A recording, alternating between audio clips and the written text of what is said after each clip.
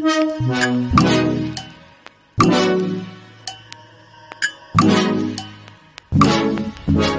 afternoon guys! Welcome to SARAP Kusina. Ako po ang inyong lingkod, Andres at your service. Ngayon po ay gagawa tayo ng Lumpiang Shanghai. Ito po ang mga rekado natin.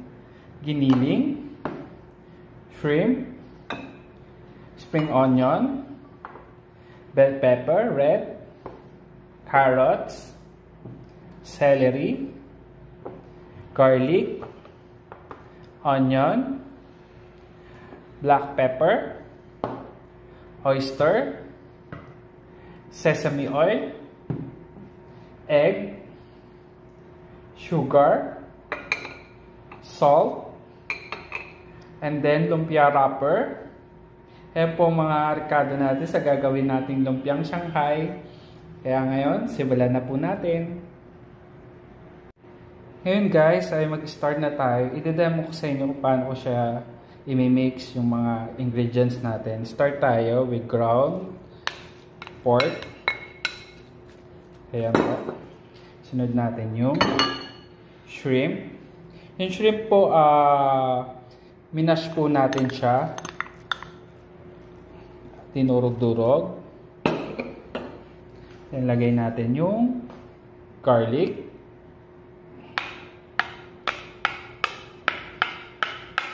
And then yung onion.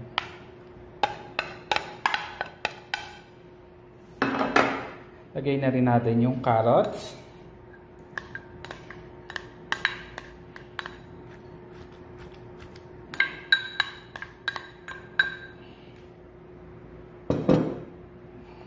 Celery.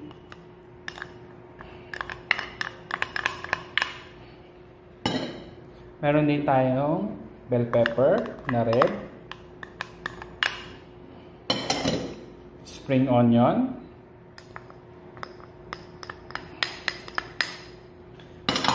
okay po, medyo hahaluin lang natin siya ng konti.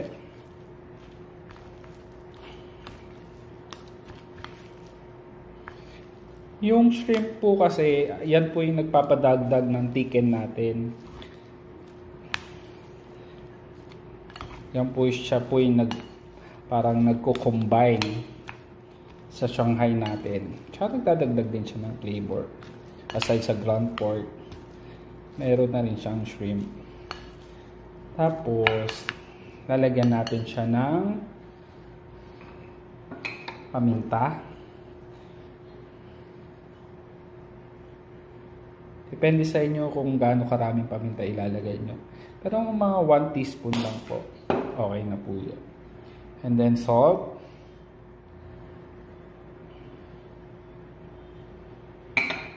Sugar. Kaya ko po siya nilalagyan ng sugar para magkaroon po siya ng umami. Yan po. And then lalagyan din natin siya ng oyster sauce. Yung oyster sauce natin ay siguro mga 1 tablespoon.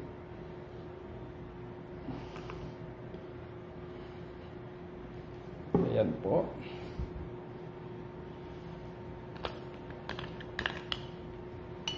Tsaka lalagyan din natin siya ng sesame oil.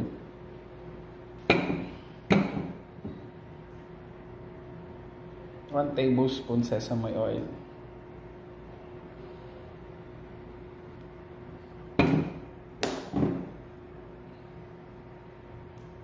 Ayan po, mix natin. Hanggang mag-combine yung mga flavor niya.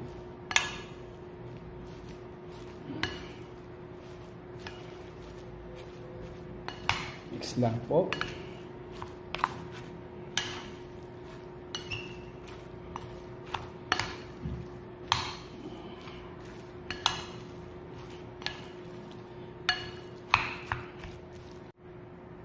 Ayan guys, medyo halo na natin yung mga ingredients natin.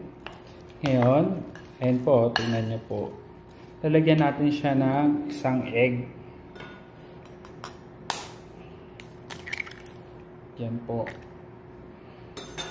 Lagyan natin siya ng isang egg. Haluin lang natin. hanggang sa mag-combine ulit sa lahat.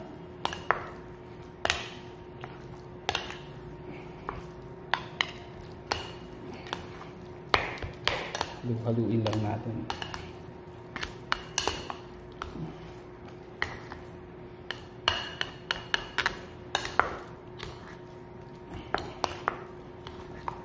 Ngayon pag okay na po yung ating giniling, ayan po, babalutin na po natin siya. Okay po. And guys, ngayon po mag-start na tayo magbalot.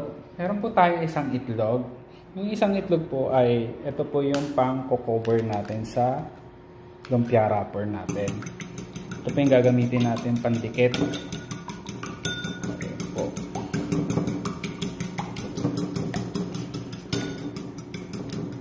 Pagka nahalo na natin siya,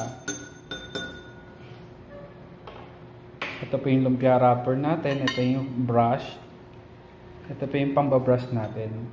Yan po, malinis naman po yung kamay ko. Magsisimula na tayo magbalot. Ganito po siya.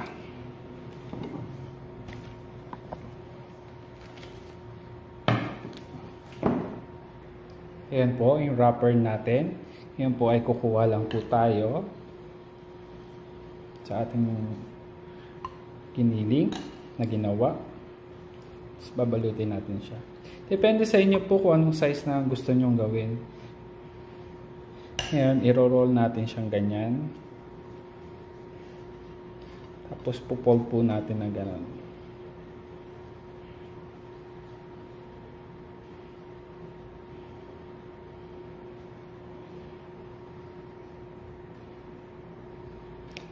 Gamit po ang yung ating chill natin po.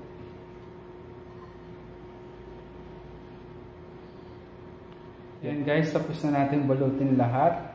Ngayon po ay sisimulan na natin i-fry po ang lumpiang Shanghai natin. Tara po. Ngayon guys, ngayon bubuksan na natin yung kalan. Then maglalagay tayo ng oil para iprito natin yung Shanghai na ginawa natin. Ayan po.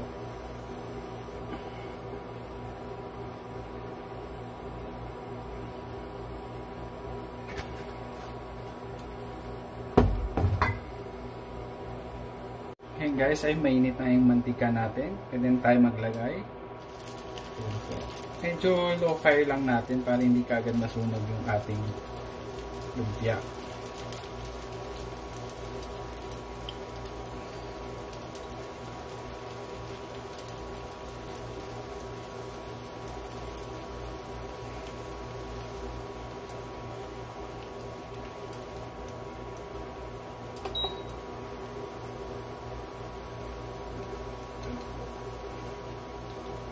Ito lang natin siya.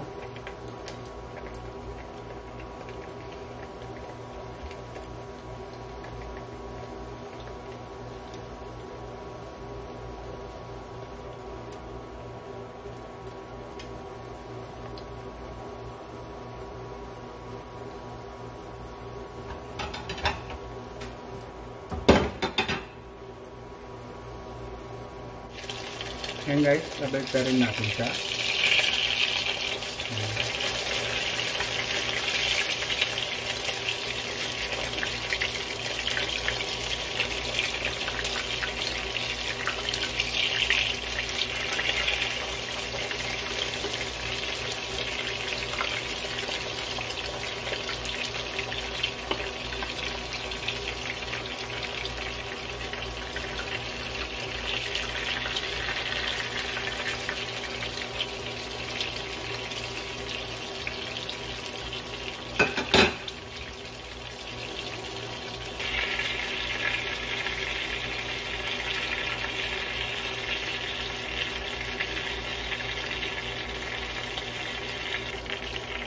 Ayan guys, luto na ating Shanghai.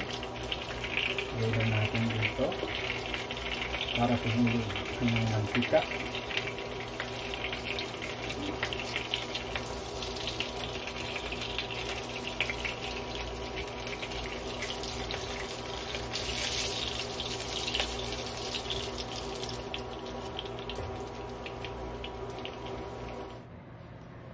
And guys, luto na po ang ating lumpiang Shanghai.